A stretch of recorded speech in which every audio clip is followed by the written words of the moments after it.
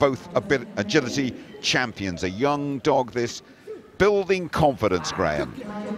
It is, but you can always rely on Nigel Staines to attack the course. Just a little bit careful there, and bearing in mind that these are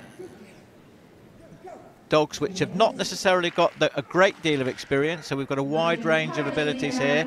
So this is one of Nigel's, younger dogs. He's only 3 years of age, picking up 5 faults there.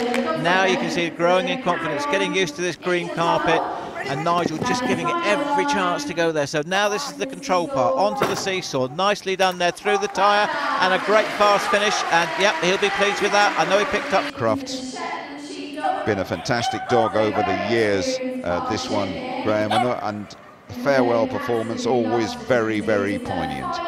Very poignant, but you'd never ever guess that this dog was 11 and a half years of age. Right. It really does keep your dog fit and healthy. People quite often say to me, when should I pack up with my dog? Well, the dog will tell you, and this dog is, I don't think he's even ready to give up yet. Certainly not in his mind anyway.